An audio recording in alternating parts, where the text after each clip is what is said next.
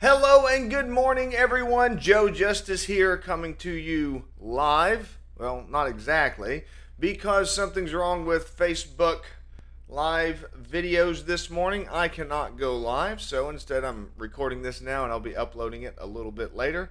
Not a big deal, but I wanted to drop in here and make sure I talk to everybody, give everybody a little bit of Monday motivation to get your week started off straight.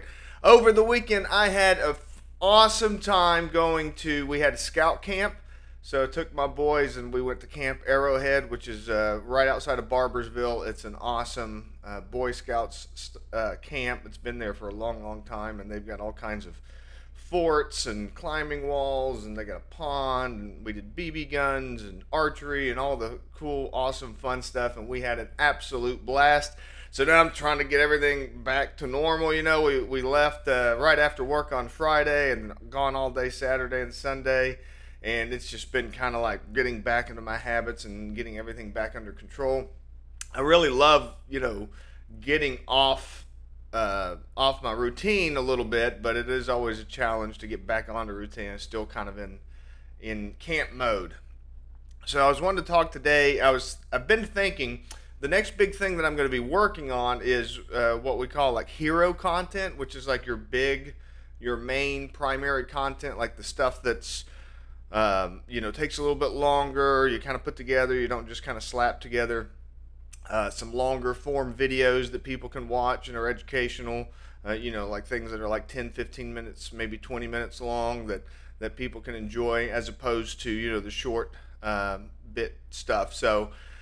And what you want to do with your hero content is really provide a lot of information, a lot of value, kind of your core ideas, your core components of what you present, what you believe, and see if that resonates with anybody. So I've been thinking a lot about what that means. What is that? What is my core content? What is my what would you call it? Like my manifesto, my way of thinking, the thing that I think is the most valuable for people and for people to work on and think about. So I've been thinking a lot about that, and really so I have like two big ideas that kind of all of my ideas kind of go down to these two areas. The two big ideas are do the smallest thing and have an idea, an ideal. So an ideal, that's like your big goal. That's what most people talk about when they talk about goal setting.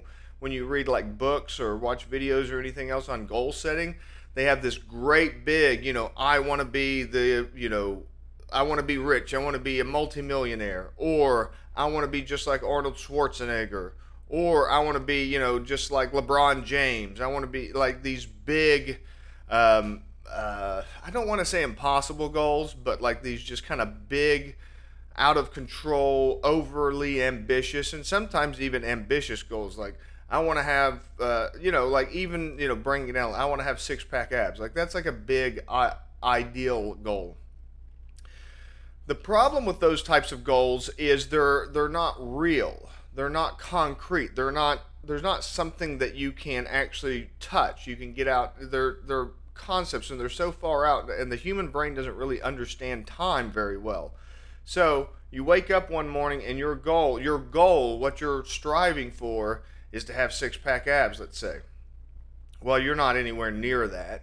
You're nowhere near achieving that goal.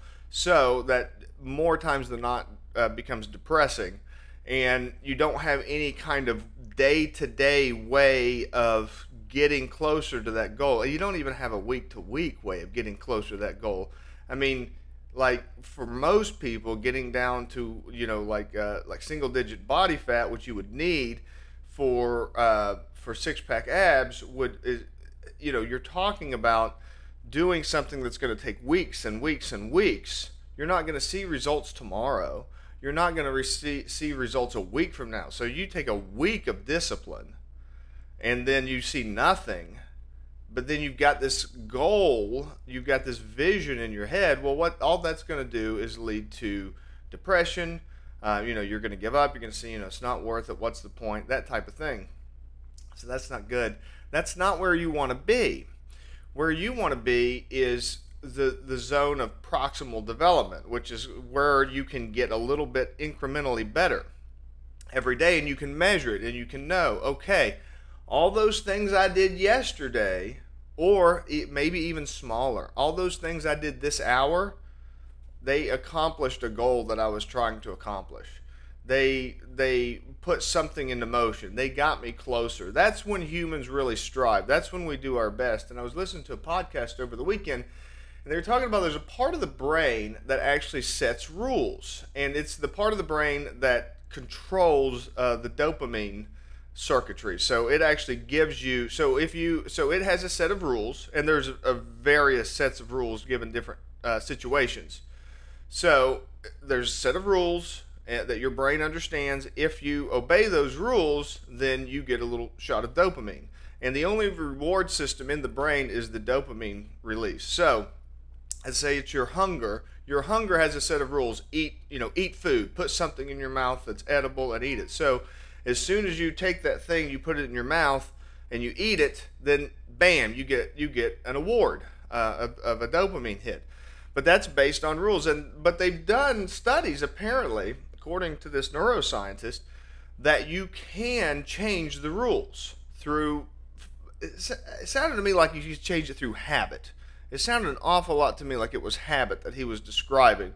But basically, he said through discipline and through focused effort, you can change the rules. So they did these studies using brain scans and measuring chemicals and all this kind of stuff, that people that, for example, that fast are able to achieve the same dopamine hit from abstaining from food that people that you get when you crave food and you eat food. So same thing with like exercise. So you'll get that dopamine hit when you complete an exercise, whereas before you trained into that discipline, before you achieved that discipline, you would not receive an award for engaging in physical activity. Your body would try to get away from physical activity because your body doesn't want to be involved in physical activity, but you can train your mind. And I think that describes habit. That to me sounds like habit. If you do something every day and you do it consistently and you do it time and time again, and then you start to see like over time changes that are made that are positive, then that starts to reinforce this idea in your head that I did this thing, and then look at what I've accomplished from doing this thing. And then that reward system starts to say, oh, this is the state, like hunger. This is the state that I was in when I was getting closer to that goal that I'm after. And then, so from there, you start getting those rewards. But they come in time. You have to train your brain to do those things. Your brain doesn't do that right out of the gate. You don't just wake up one morning and then say, from now on, I'm not going to eat breakfast and I'm going to feel just fine. If you've eaten breakfast every day your entire life, that's going to give you a lot of trouble. Your body's not going to like that, not going to like that change at all. So you have to change you have to change that through habit. So I think of all this stuff as habit. Habit, I think, is the cornerstone to health and fitness way more than anything else. And that's why I say do the smallest thing. So you do have an ideal. Your ideal is like this big goal. And then you have your habits. You have your everyday, and those are literally the smallest thing you can do to accomplish that goal. If the smallest thing you can do when it comes to diet, if the smallest thing you can do is skip the cookie at the end of the meal, skip the cookie.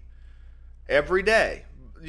Skipping one cookie is not going to make any difference, but you turn into a habit, and then every day you'll start to lose weight and you'll do better, and then that will become a new baseline because you've developed a new habit and you've gotten a new type of award from your brain for doing that. And then so from there you can add on to it. You're going to physically change. Your brain is going to set new rules. The habit's going to get instantiated in your body, and then you can add more and more and more to it. So that's really my overall kind of concept that I'm going to try to flesh out in a video, explaining this kind of hero content type video to explain you need to have an ideal. of where you want to be, something to strive for, something big, something ambitious. There's nothing wrong with any of that stuff. But you need to that's abstracted. That's out there in the ether. This big idea concept is not real. So then you have to make it real. You have to make it concrete. You have to instantiate it in reality every day, day after day. Figure out what's the smallest thing that you can do to get to that big goal. And once you figure out that smallest thing, then you start doing that smallest thing. And then start doing other small things. And then day after day after day, the smallest thing, the smallest thing, the smallest thing. Till eventually you're actually doing big things. But they're going to creep in and you're going to achieve those goals. As long as you stay small, aim low, but have a high ideal of yourself. And then you can do it. All right, guys, this has been great. Sorry the live stream wasn't working today. Hopefully we can get that worked out. Hopefully Facebook gets that fixed by tomorrow. But I will upload this as soon as I'm done here. And if you have any questions, feedback, comments, be sure to send them to me, and I will talk to you guys later.